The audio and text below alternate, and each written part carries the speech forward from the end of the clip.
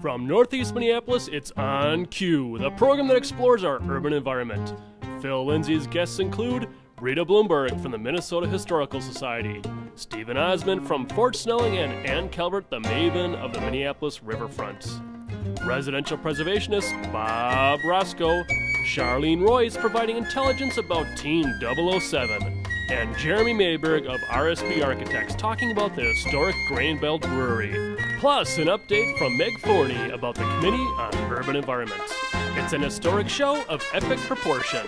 On Cue, January 2004. Hello and welcome to On Cue, the show that talks about our urban environment. On this edition, we're going to talk about historic preservation. But before we meet our guests, let's take a little tour of this wonderful restored home in Northeast Minneapolis.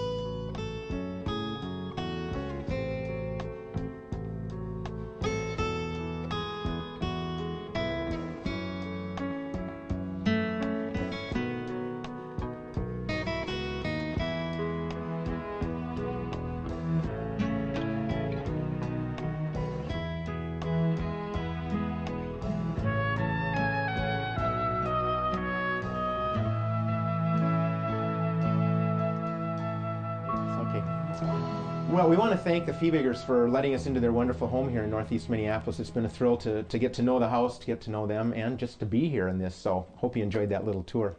My first guest is Britta Bloomberg. She's the head of the State Historical Preservation Office, and thanks for being here. You're welcome. Britta, I've certainly heard about you over the years, and in my years when I was with the City of Minneapolis, SHPO was an acronym that kept coming up in many, many important ways. But for those folks who don't know what SHPO is, could you describe just what that Historic Preservation Office Sure, is and does? Sure. The State Historic Preservation Office is actually within the Minnesota Historical Society, but there is a State Historic Preservation Office in every state in the nation.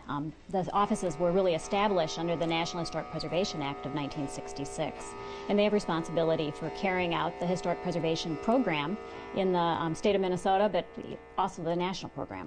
Now, technically, does that make you an officer? You're the Well, I'm the Deputy State Historic Preservation Officer. Oh, okay, that's fine. That's great.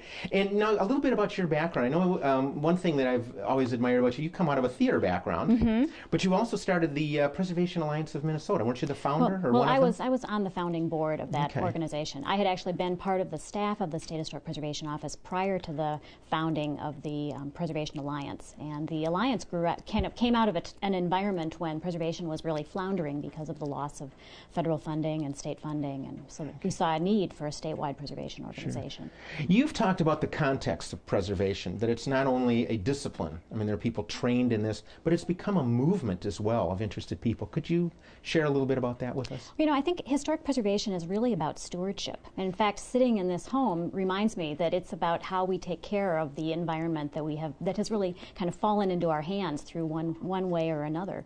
And people that care for historic homes are, you know, part of that movement. I think that's important not to kind of minimize how important it is to take care of the resources that we're given. And historic preservation really has been going on for a very long time. The people that run businesses out of, you know, Main Street buildings and take care of historic homes such as this. But I think when you think about it, historically, the early movement of historic preservation was probably those people that saved a historic house here and there and really established a house museum. The Sibley House, for example, here in Minnesota comes to my mind. But over time, the historic preservation movement has really grown to embrace a very wide range of resources.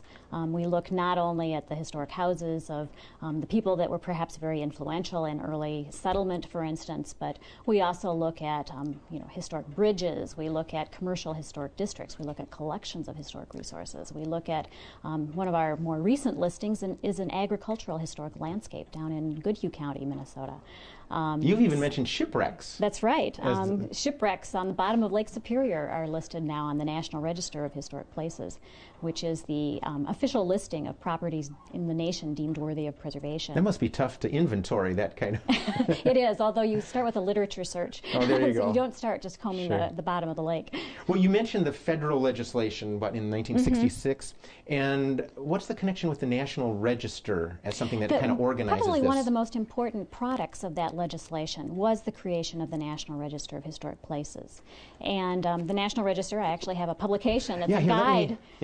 It's a guide to all of the National Register properties in the state of Minnesota. This is newly published by the Minnesota Historical Society Press just this last year. But there are a little over 1,500 properties on the National Register in the state of Minnesota. In Minnesota alone? That's right. And they're located in every county of the state. Wow. Large and small. The properties that you would immediately think of, the courthouses and kind of the architectural gems in our communities, but also very common places. Well, as I just browsed through this very quickly, it's very well laid out. It'd be a very easy resource to use. Absolutely. Keep it in the car maybe, or plan a trip. That's one of the reasons it's designed in the size that it is. It could fit in your glove compartment. And it looks like it's county by county. That's great. Good. We have information actually on the Minnesota Historical Society website as well that has information about all of the National Register properties in the state. Is that a website you could rattle off just off the top of your head? Sure. It's www. Oh, let me see. I probably can't. Oh, that's all right. We can put it at the end of the show. Yeah. We've got that covered anyhow. You've talked about the difference between sort of the historic side of historic preservation as well as sort of the other side of it. The preservation The side. preservation, yeah. You know, the historic side really encompasses what you would expect, the stories of the places. And in order to really understand what resources in a community are, you know, what makes them important, what is the story that they tell you, and need to understand the context, the historical context, and what how these properties are all kind of woven together. And so in order to kind of address the historic side of historic preservation, we conduct cultural resource surveys, we inventory properties, we register them on the National Register or on local registers. But on the preservation side is where you really get into the carrots and the sticks that it might encourage historic preservation.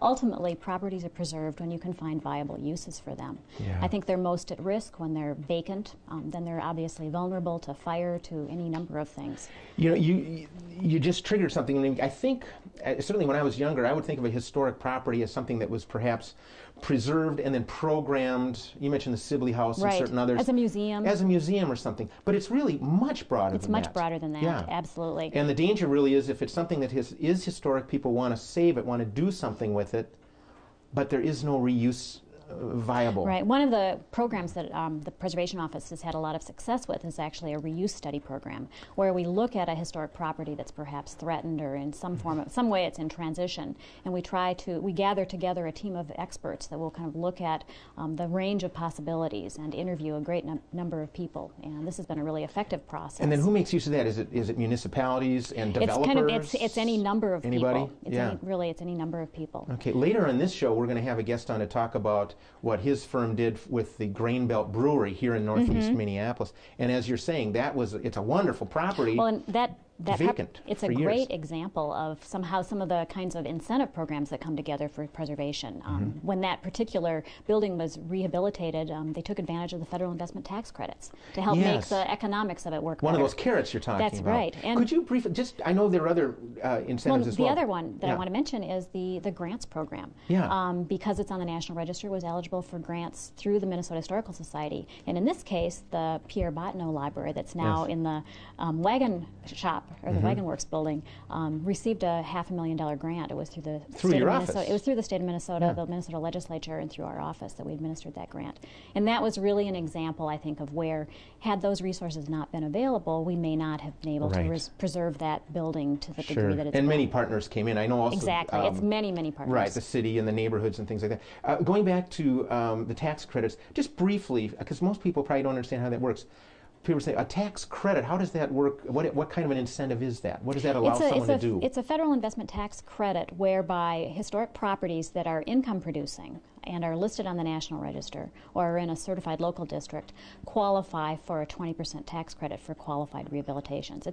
It's pretty technical. It's a partnership really with the Preservation Office, the National Park Service in administering it, and the IRS. Basically makes it more affordable to do something. It's one of many things that you need in a toolkit to try to make a project work. I know, at least I assume I know this fact, that in the Minneapolis warehouse district, probably in the last 25 years, some of those credits allowed people to go in and fix some things up that otherwise might not have, or would go derelict or that makes a big like difference. Yeah. And that particular incentive alone can't do it. We are always looking for other kinds of incentives as well. In fact, we've been working with the state legislature to try to find a way to pass a state tax credit that could, help kind of make that package of credits and incentives a little more attractive.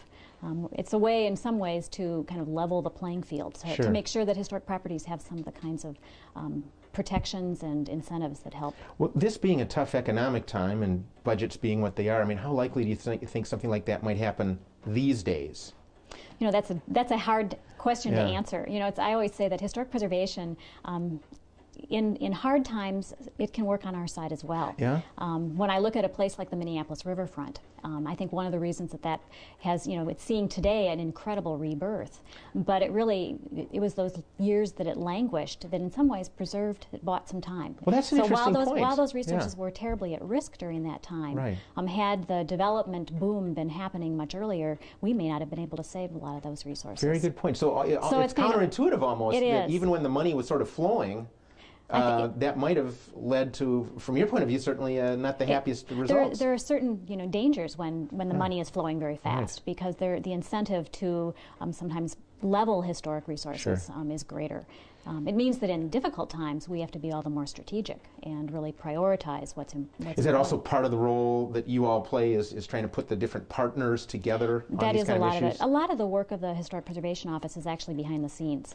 We do not ourselves own and manage the historic resources, so we are always in the position of trying to find ways to encourage and cajole and sometimes regulate using any number of tools. But I think education is a really important tool as well.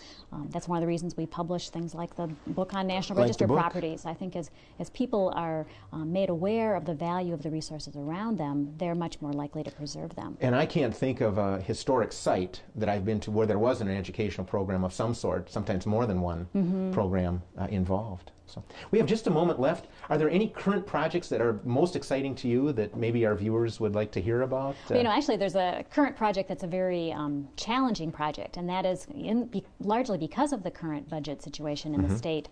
There are 3 campuses that are right now facing closure, and the state is in the process of selling property at Agua Ching, at Fergus Falls, and in Wilmer, some state hospital facilities. And these are large campuses of buildings that are on the National Register. So right now we're working with the State Department of Administration and with local communities to try to find ways to see that those properties are preserved. Reuse study. Reuse study, yes. Best of luck on that. Those sound important to hang on to. They're very important resources, so we would hate to see them lost. Right. Well, Britta Bloomberg, thank you for kind of an overview about what your office does and this whole issue of historic preservation. Thanks for being on the show. It's great to be here. All right. And kind of taking off from some of this conversation, our next guest will be here to talk about historic Fort Snelling and the Minneapolis riverfront. But first, let's take a look at a little tour of some historic buildings throughout Northeast Minneapolis. We'll be right back.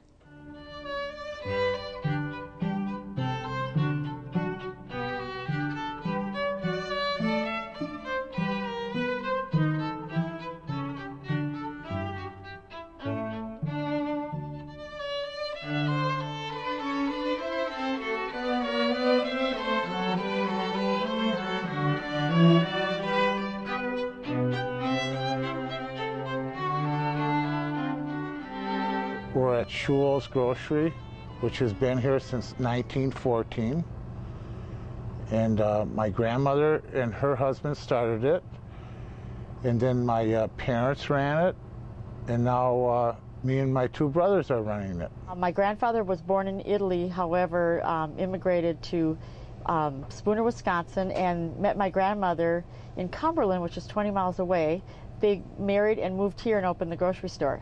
Now, my grandmother was really the hard worker of the family. My grandfather went and worked at an ice cream factory, and she ran the store. Throughout the years, the store has had gas pumps in front of it when it first opened, kind of like a Super America. I think they stole the idea from us. And then at one point, she had a soda fountain along the back over here. She even had a little restaurant set up in the corner where she used to wait on tables, and she was a hairdresser. Well, we've made changes as years go on. We put in movies. We made it more of a self-service. You know, we used to cut meats and all that type of thing, which we don't anymore. And everything's packaged, so it's pretty much self-service. In the very beginning, of course, things were not packaged. Everything was in crate barrels, and you'd have bulk flour and bulk eggs and so forth. Well, then my grandmother added a meat counter, and she was also a butcher. We have a big, thick butcher block there, and she made her own sausage, which my brothers still make today. Same recipe, only it's actually better. These shelves were custom made, and they were made by an Italian relative, and they're all handmade. They're all solid wood, and about once every 10 years, my brothers clean them up and varnish them and keep them intact. My fondest memory is of my grandmother disciplining all the kids in the neighborhood when they come in. I mean, she would point her finger at them and tell them they were no good, but they loved her. And kids trying to steal candy, and she'd catch them, and everybody called her Nani. My grandmother also owned a lot of property on the block, so she had rents coming in, and she liked to gamble with some of the customers. She'd use there's a dice game that you can. It's called Double or Nothing, and she used to. I have the cup. She'd shake with the customers for their bill, and they'd either pay double or nothing on their bill.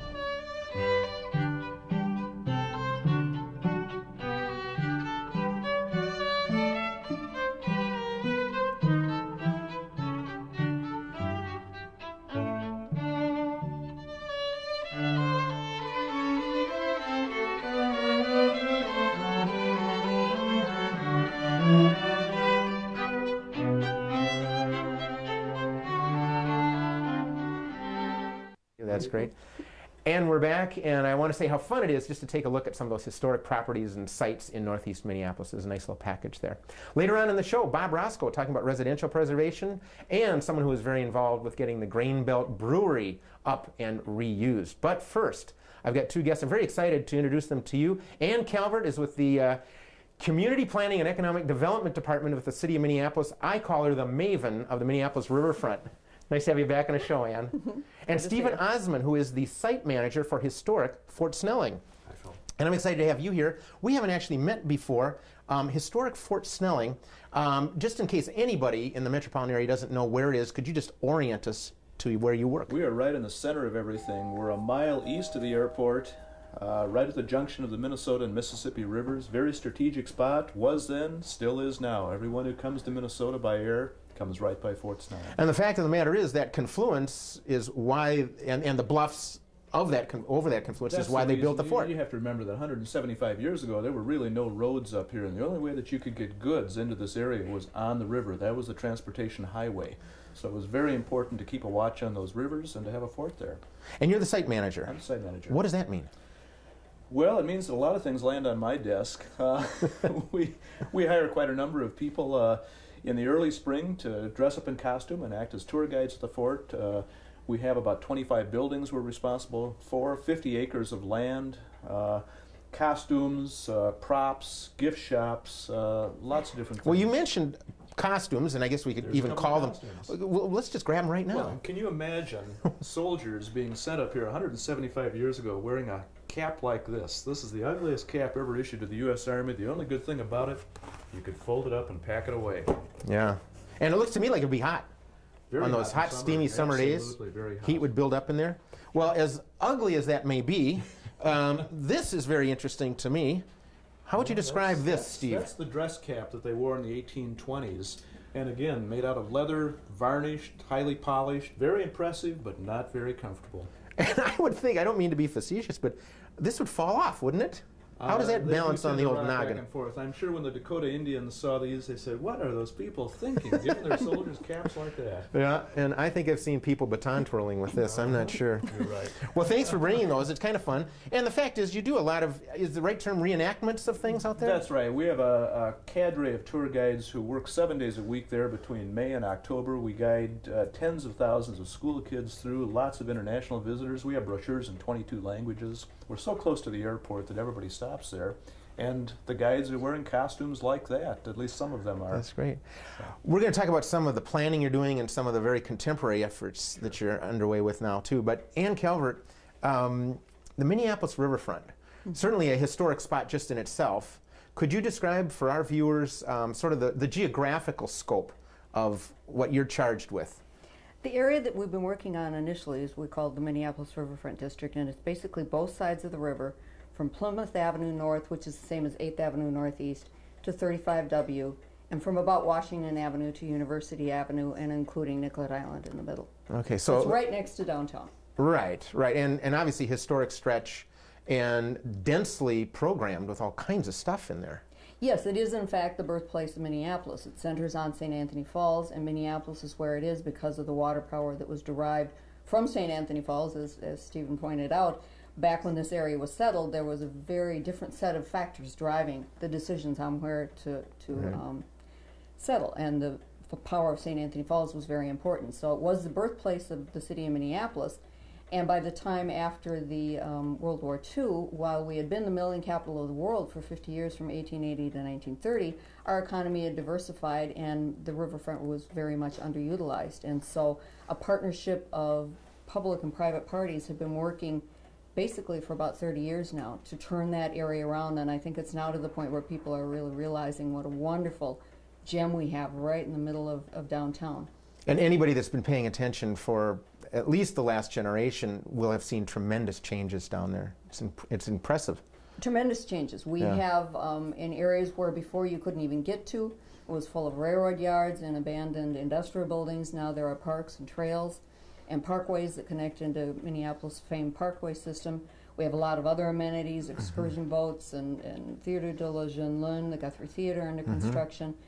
Historic preservation has been a very important component of this goal because it is the birthplace of the city. So we want to preserve and interpret the history of the area. We've found new uses for over 60 buildings, and we have the St. Anthony Falls Heritage Trail has been completed, and you can do a self-guided tour around that. And then, of course, there's been a lot of publicity about the Mill City Museum. Yeah, which just opened this fall. This past fall, right. yeah. And we're also creating a brand new community. We have over 3,000 housing units that are either completed or under construction, and hundreds, if not thousands more, in the planning stage, along with other compatible recreational and entertainment sort of uses. So Guthrie Theater coming in? Guthrie Theater is now under construction, and it really is turning around an area that once was the vital heartbeat of the city, but a very industrial, kind of gritty heartbeat. We are now building upon that history and rooted in that history, but we are now building another heartbeat back into the city, taking another embrace of this area that takes advantage of the fact it's one of the world's great rivers, and it's a very important historic district, not only for the city of Minneapolis, but for the whole upper Midwest, because it was the products from the upper Midwest that were milled first in the sawmilling and then the flour milling that were milled at this area and really drove a lot of the development of the upper Midwest. I'm glad you pointed that out, because the sawmilling was significant as well. People, I think, tend to think of the flour if they're not well educated, but tremendous milling as well, of both types. Yes, that was the initial industry. Lots of partners down there. You and I sometimes have chuckled about this. I mean, there's the city of Minneapolis. People say, well, it's the riverfront in Minneapolis, but that's not where it stops. No, because the wonderful thing about that stretch of the Mississippi River is it's significant in so many different ways and has so many different designations that we have all of the local entities and agencies and departments. We have regional partners with the Metropolitan Council. At the state level, we have the Historical Society and MnDOT and the DNR. At federal level, we have the Corps of Engineers operating the locks. And the whole stretch of the river through the Twin Cities is a unit of the National Park Service, so they're involved. So one of the most interesting things, but most challenging things about the riverfront is the partnerships that are evolving to complete specific projects, but it also is its own challenge to pull together the appropriate partnership and get everybody comfortable with the direction a project can move, and then keeping it coordinated as it goes through. I think just scheduling meetings must be daunting. Big challenge, big challenge. And of course the river from there goes right down to the Minnesota River where you are. Is there an active military use? There still is some active military. It's primarily Reserve and National Guard, but the 88th Regional Support Command is headquartered at Fort Snelling, and they oversee reserve operations in I think 6 different states. Many hundreds of units report there, and actually during World War II, Fort Snelling inducted 300,000 young men into service who came to the fort for a few days and went elsewhere. And during the recent Middle Eastern War, a lot of reserve units came to Fort Snelling, processed there in exactly the same way, and then were deployed overseas. So really right up to this minute then. It's still the same. It's interesting talking about sawmills and grist mills. The first mills built at the falls, of course, were built by the Army. They also recognized the need I didn't know that. and the resource that was available up there, and part of the military reservation included that area up there. Fascinating. Well, Stephen, what are some of the earlier efforts that went on at Fort Snelling to preserve it? I mean, this is an old site. It's interesting. I've been studying Fort Snelling's role in the Civil War recently, and in 1863 there was an editorial in the newspaper calling for preservation of the site. In 1863, in 1895 there was another big call for preservation. It said if the people of the state want to preserve the fort, they have to make haste, because in the War Department there's neither romance nor sympathy. And they'll knock everything down. Could you say that again more slowly? Neither romance nor... In the War Department there is neither romance nor sympathy. Amazing. And it said if the people of Minnesota want to build a historic site here, there'd be nothing like it in the nation. And, another unique of course, opportunity. that went unheeded for another 75, 80 years. In the 1960s, the Minnesota Historical Society looked at restoring the old fort. It was pretty much fully restored and reconstructed by the mid-70s as the state's bicentennial project. And now we're looking at a re-restoration of the fort for the state's sesquicentennial coming up. Okay, I know you're involved in a master planning process. Is that part of what you're talking about? That's part of this, and the timing is just about right. 2008 is when we're looking at celebrating the state's 150th anniversary, and that is when we hope to have all of the work done at historic Fort Snelling, and to be able to reopen to a new generation of Minnesotans coming through. Right. And that's going to involve a lot of different things. Well, we were talking with Ann a little bit about some of the partners necessary to get anything going on the Minneapolis Central Riverfront. I know that, and I don't know if it's your office, but certainly the fort is in partnership with the Minneapolis Park and Recreation Board about something that will allow a lot of people to come over there. Many things going on at the fort. There's Of course, the old polo grounds have been converted into baseball and soccer and softball fields right now. Those just opened last summer. There's a new extreme sports facility going in there. There's a tennis center out of the fort. And we're looking at our 25 acres right along the edge of the bluff being redeveloped as well in the next few years to take advantage of those crowds that are already starting to move into the area, and recognizing that partners are really going to be the way that sites like ours run in the future. Well, and you and I have talked very briefly about the need maybe to try some new ways to sustain these things. What kind of things do you have in mind? Well, we have some buildings that we, quite frankly, don't have a use for. We have an old cavalry horse stables. We have 2 huge old cavalry barracks. They would be a nightmare to try to heat and light just simply to have museum galleries or storage in, so we're looking at ways to use those. Now, people come to our historic site, it takes 3, 4, 5 hours to go through, and they get hungry. We have no place for them to eat. Why not turn that stables into a restaurant? It's right at the far edge of our property. It's fully visible from the highway. It's got great parking right around it.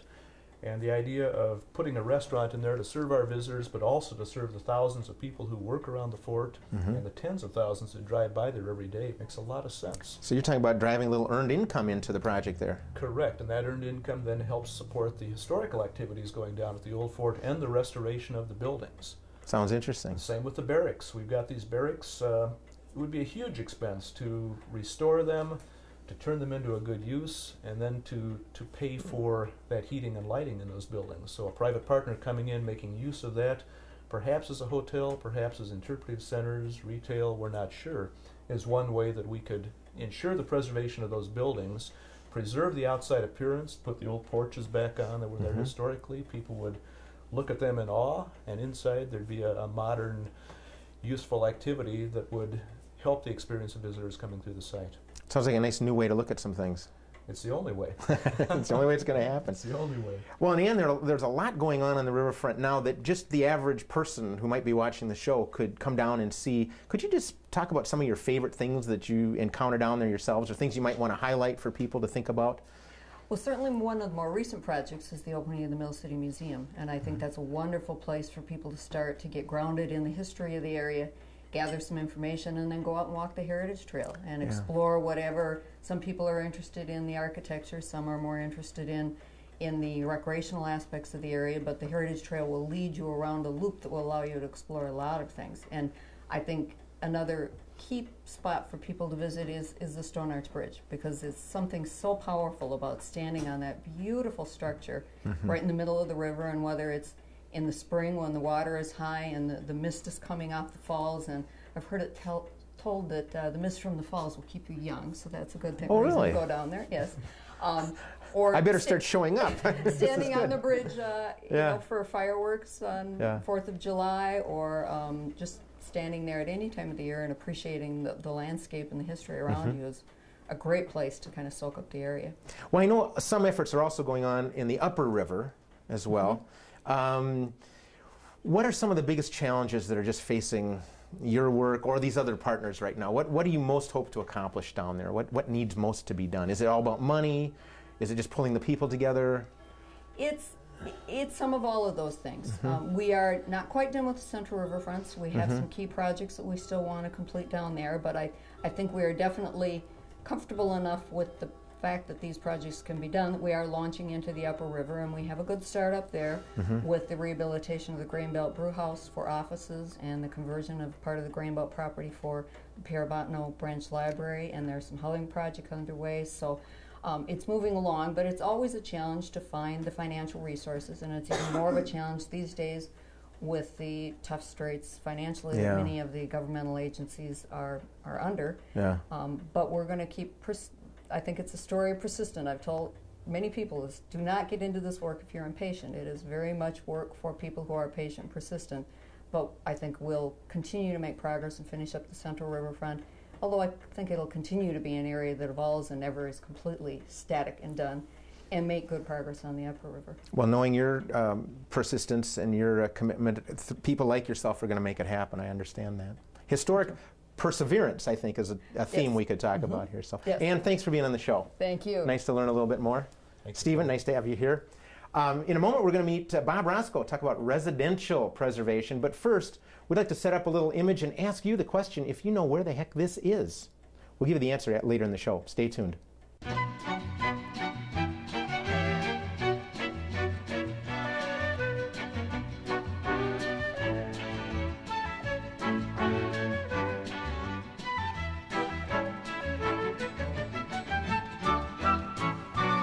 Now, in case you really don't know anything about that building, we will identify it for you at the end of the show, so stay tuned. Now it's my pleasure to introduce to you Bob Roscoe. Bob has a firm called Design for Preservation, and you specialize in a certain kind of preservation. Generally related to historic preservation, residential houses, even warehouse condominium conversions. So almost anywhere that someone might reside. Right. Even though there may not have been residents there earlier. In other words, a reuse. Right. Yeah. Okay. Reuse is the key to a lot of older buildings. As we know, the Grain Belt Brewery complex, there's no brewing other than great creative ideas happening right now. That's a good way to put it. But, but reuse is always part of it. Different. Yeah, and that's really the key, because if you can't find a reuse for it, it at best is probably going to sit there vacant and boarded. Phil, I don't believe in architectural taxidermy. Good point. Yeah, good point. In terms of preservation as a field, can you give us a little background here in the Twin Cities? We were talking with Ann Calvert earlier about the Minneapolis riverfront, and properly identify Minneapolis as sort of an industrial city back then and in that location. But that's just one half of the story. The other half of the story, you're right, Phil, the riverfront was the birthplace of Minneapolis, and it was an industrial citadel to milling and related industries. But the other part of that is that the workers who worked in those mills went home someplace after work, and they went home to some of the houses and outlying parts of the city that I suppose seemed like suburbs then, but they were single family and duplex neighborhoods, and when the workers came home, they had stories to tell. Just like historic preservation, there's story after story that tells us about our city's history. Well, and thinking of downtown, of course, I remember seeing images of where the city courthouse still stands. Right. There were individual homes, single-family homes, right cheek by jowl there.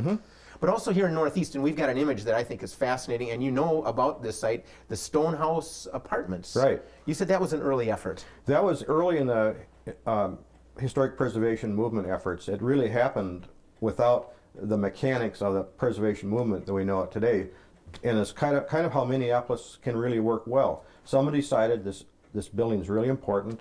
It was a building for elderly and Little Sisters of the Poor, I think, were there, and or it was converted to that use. And it's an example of vernacular architecture where it's the form of the building, simple forms like roofs, arrangements of windows, the rhythms they form, without a lot of decorative elements hung on the side of the building. But it's very important, and it's a very pleasing building to drive by, and that building is a good example of making buildings survive for new uses. And it's there to this date. Right. Yep. So people really can. You have to see show, stay till the end, and then get out and go up to Northeast Minneapolis and check out that building. It's a beautiful building. Yeah. Right. And speaking of the way that you say that happened really before there was a self-conscious movement, and, right. and you can help us educate us a little bit about how times change in terms of what it is people want to do to preserve buildings. You mentioned that in the 70s, really there was one approach to taking care of a building. Well, a residential type building. Right. It was almost, the 70s was a period of the counterculture era where everybody had different creative ideas, but a lot of those creative ideas really formed an orthodoxy when it came right down to it. All the hippies really dressed alike when it came right down to it. But that aside, with the Milwaukee Avenue Historic District in South Minneapolis that I was involved in, I became the project architect working for the Seward West Project Area Committee that attempted successfully to save that from a public agency demolition, and it became a historic district. But the 70s was an era where people thought we can do anything, and it's a great time when individuals really thought they could change the world. So when it came to these houses on Milwaukee Avenue in the surrounding areas in Seward neighborhood, they would back up a dumpster to these houses, and out would go the lath and plaster. Wow. And the interior was really remade the way these people wanted it. But they keep the shell. They keep the shell, right. Yeah. But the interiors were brand spanking new. Wow.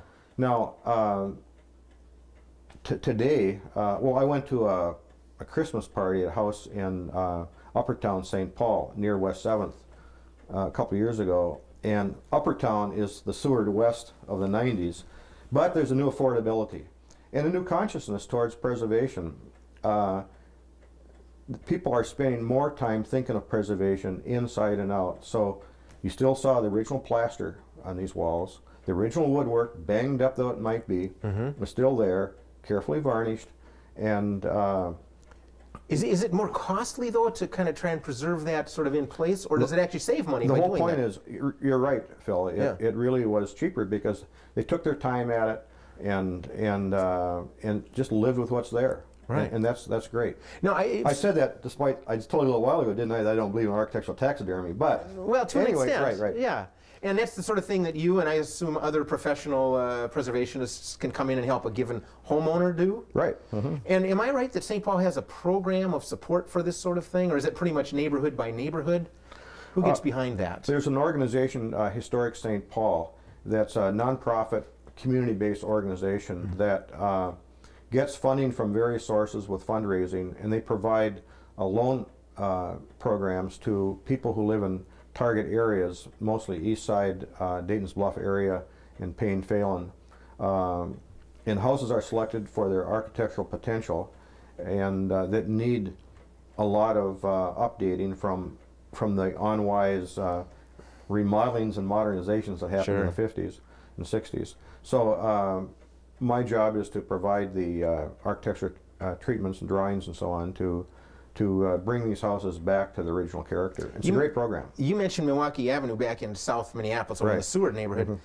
Named after what? The Milwaukee Road? Was that not also a railroad It was. community, a kind of a bedroom community? Right. The Milwaukee Railroad had a huge railroad yards just about a block south of where the end of Milwaukee Avenue is. Milwaukee Avenue starts at Franklin. It's just south of Augsburg College. Starts at Franklin, ends at East 24th Street, and then just a couple of blocks beyond that was the railroad yards. Before we go too much further, I want to point out to our viewers that you've taken this passion for preservation, personal and professional, and you are now an art photographer. Right. And you use, I guess I'll say, images and elements of some buildings in your art. We're going to bring an image or two up. Could you talk a little bit about what keyed you to do this and what it is you're out there capturing? I wish I could tell you, Phil. I've just developed an interest in photography, and it sort of snuck parallel alongside my architectural interests and professional interests dealing with older buildings. And I've seen so many older buildings that have survived sometimes very inelegantly with unwise additions that were done or human indifference or weather and time. But sometimes those form interesting compositions, the textures and the interruption by a piece of plywood boarding up a window, or when the buildings get a new, different use. Some cases, buildings for a long time settle for less. Like when I was in Vermont, in Burlington, I saw this old building that had been a factory for producing structural iron, and now it's storing salt. Oh, and the very windows, interesting reuse there. Yeah, the windows are boarded up and the windows are cracked, and so one of my images kind of shows, artfully, I hope that. Well, I particularly like the almost abstract quality of it. I mean, first I get a set of color fields, and then as I kind of key in a little bit more, and at least in the images of yours that I've seen, I can start picking out some of the details, and it really does inform me about some of the things that you care about in your other work. Thank you. That's pretty good. That's the intention here. Sure. What are some of the biggest challenges to preserving either a given house or a neighborhood or a cluster of homes? What are you up against? Well, it's sort of what Stephen said earlier here, that he mentioned in 1898 that the saying that the Army didn't show sympathy nor romance towards its past. Right. It wasn't really their mission. It wasn't their mission. Right. And strangely enough, the Army really reflects life in general. Those of us that have been in the Army would deny that, but I think that Minneapolis and St. Paul, there still is a lingering elements that this is still a prairie. You can bust new sod and then plant, grow it, walk away from it, chop down more trees. That feeling is still lingering.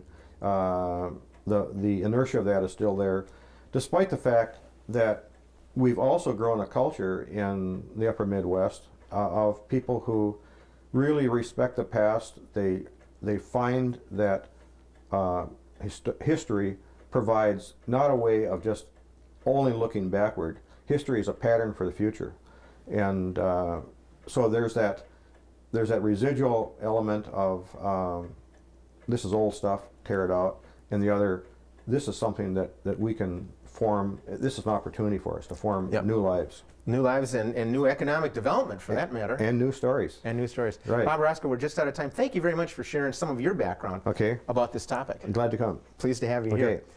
Well, we'll be back with a guest to talk about what RSP Architects has done with the great Grain Belt Brewery in Northeast Minneapolis. But first, let's hear about Team 007. Stay tuned. I'm Charlene Roise, and I'm president of Hess Roise & Company. We're an historical consulting firm, and we do work all over the country related to the National Register of Historic Places and lots of other things related to history. We mostly do research. Team 007, a group of us in Minneapolis, when we found out that the National Trust was coming here, decided we wanted to use this as an opportunity to really propel preservation in Minneapolis. And so a little ad hoc group of kind of guerrilla preservationists have been getting together every month and for the last 7 months or so, and just talking about what things we would like to see happening by 2007. And we're partly directing this at the Trust Conference as a goal, but we're also just doing this because we want to move preservation issues in Minneapolis. We'd like to get some walking tours organized. We'd like to get some publications out. There's some good publications out there, but a lot of them are outdated. We want to get those revised. We'd like to get perhaps some statewide tax credits for historic preservation projects. That's a big one, but and we're working both within our group and also with people in St. Paul too, and from outstate. The National Trust for Historic Preservation is a membership organization, so anybody can belong. Has about 250,000 members. It's based in Washington, D.C., and people who are members range from professionals like me to just people who like old buildings. Some of the projects that we'd like to get going specifically are getting some more properties listed in the National Register of Historic Places. One of my personal interests is properties from the post-World War II period. And I think perhaps an urban renewal historic district, it's time for that now. We need to look at the downtown area that was very much renovated in the 1960s and 70s. See to Riverside and those high-rises over there that people love to hate. There are lots of interesting things that happened in the post-war period. They're now getting to be 50 years old and qualifying for the National Register in some cases. So it's time to start looking at those. Team 007 has also talked about doing an education initiative. We would like to get kids in the schools more involved in preservation, and there is a curriculum in St. Paul in the 3rd grade. We'd like to get something like that over here. Historic plaques. When people walk by an historic building, wouldn't it be nice if there was a unified plaque program so people knew that this was an historic building and knew why? The National Trust for Historic Preservation is having their annual conference here in 2007, which seems like a long time from now, but it'll be here before we know it. The website, if I can put in that, is www.nthp.org. Thanks. Well, we thank Charlene. She and her team actually were what first pitched the idea to us to do a show all about historic preservation. So thanks, Team 007. My next guest is Jeremy Mayberg. He's a principal with RSP Architects. It's a pleasure to have you on the show. Nice to be here, Phil. You also wear a number of other hats. I first met you in the context of the Northeast Minneapolis Arts Association, right. of which you're on the board. That's right. And in just doing a little research on you, I know that part of your professional background includes projects with the expansion of the Minneapolis Institute of Arts, and on that same campus, Children's Theater. That's correct. So you're making a great contribution to our cultural life here in the Twin Cities. It's fun to be a part of those projects. And I just got to ask you this. This whole conversation really is about the Grain Belt Brewery, and just as someone who goes there, almost every day of your life, how do you like working there? It's incredible. I still pinch myself every morning when I come in the door. Yeah, it's a gorgeous building to look at, and you get to go in there and work. Every day. Now, we'll go into some details later, but just as a lot of folks will know that building, what part of the building are you in? Me personally? Yeah, you personally. I sit in what was the warehouse area of the brewery, where I think basically the fermenting occurred. I'm on the first floor in the back of the building. Okay, yeah. And there was just a lot of vital activity going on in that building, and fermentation. I think your firm still is doing that in a way. I guess. Tell us a little bit about RSP Architects. You're the tenant there. You've got a long-term lease there. We are. propelled you to this historic and difficult site?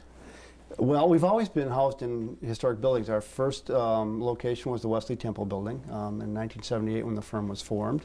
We moved to 120 First Avenue North, which also was on the Historic Register, and quickly outgrew that space, and eventually we were in 3 buildings in the warehouse district, also all in historic buildings.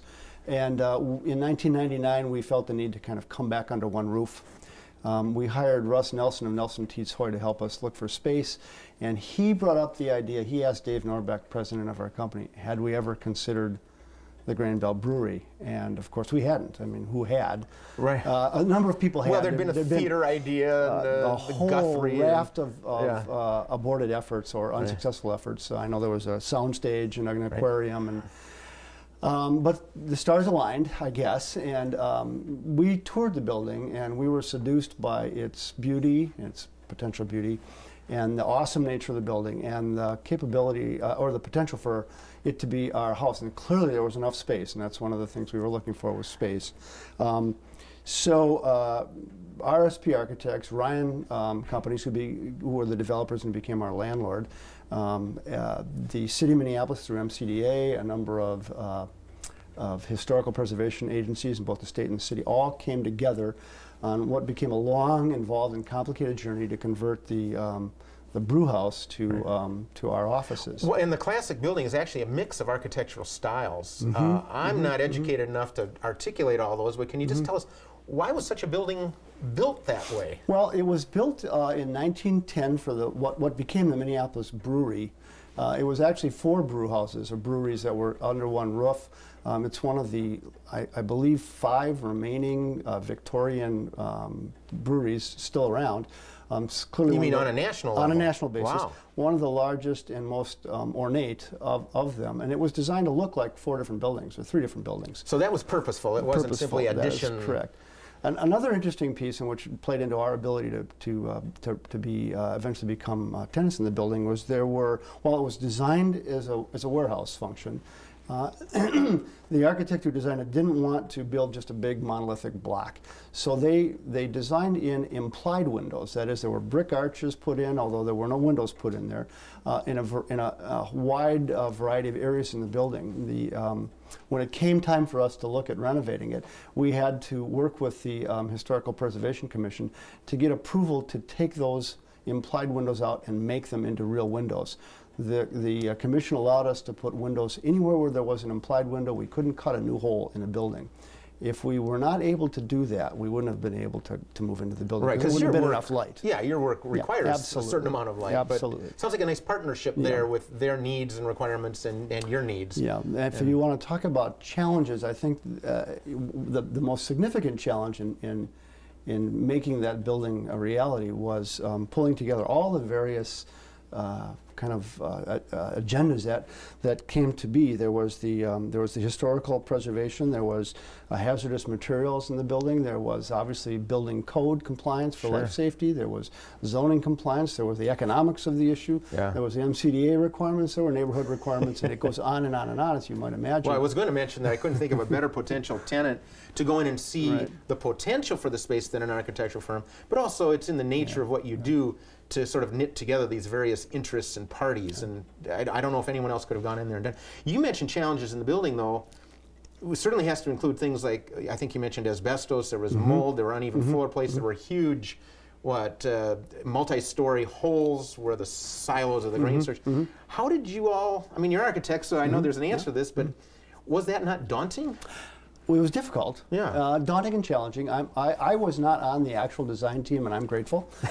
If you can imagine doing the design for an architectural office of 200 people, each having their own idea of what that space should look like. So it was definitely challenging, both internally and externally.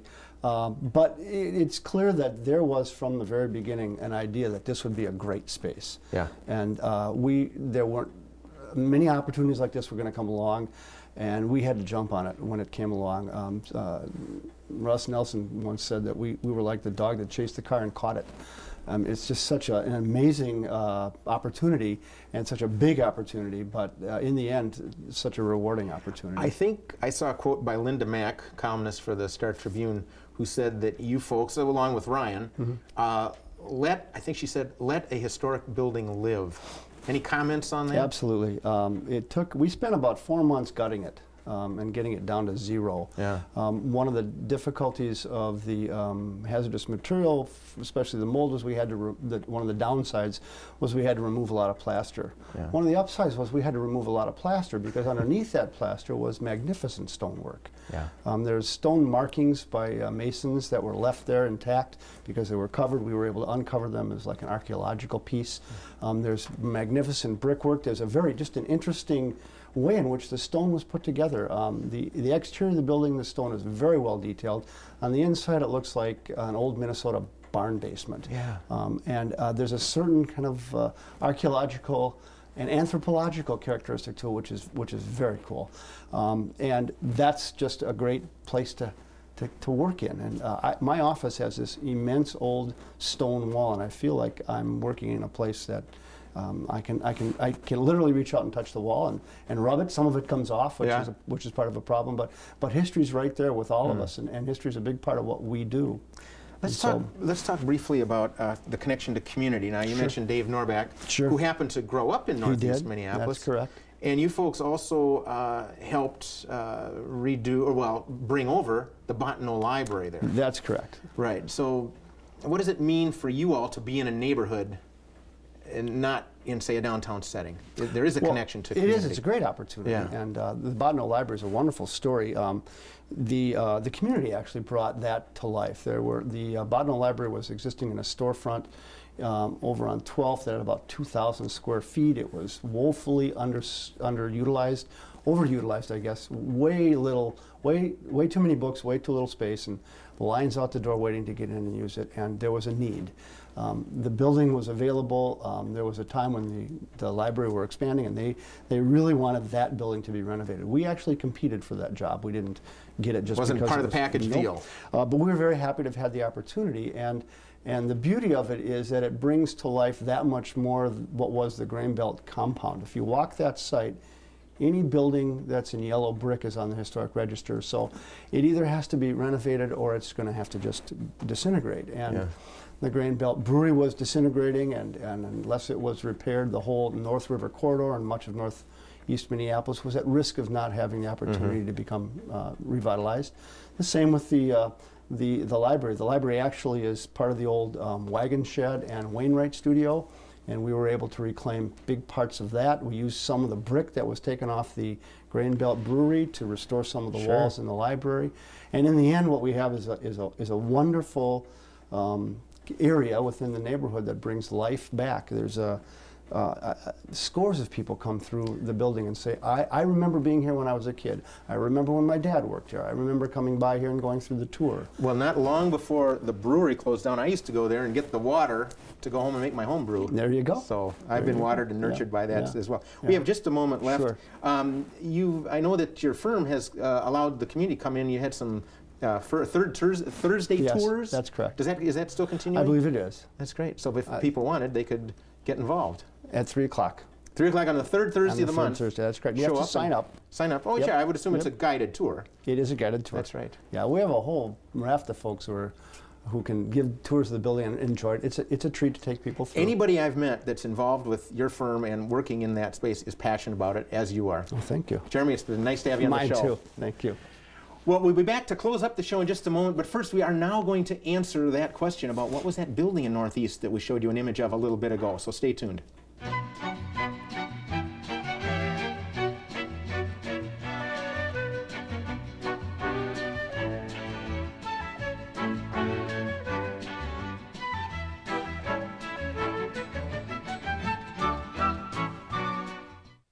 Minneapolis City Hall has been the home for the Committee on Urban Environment for the past 35 years.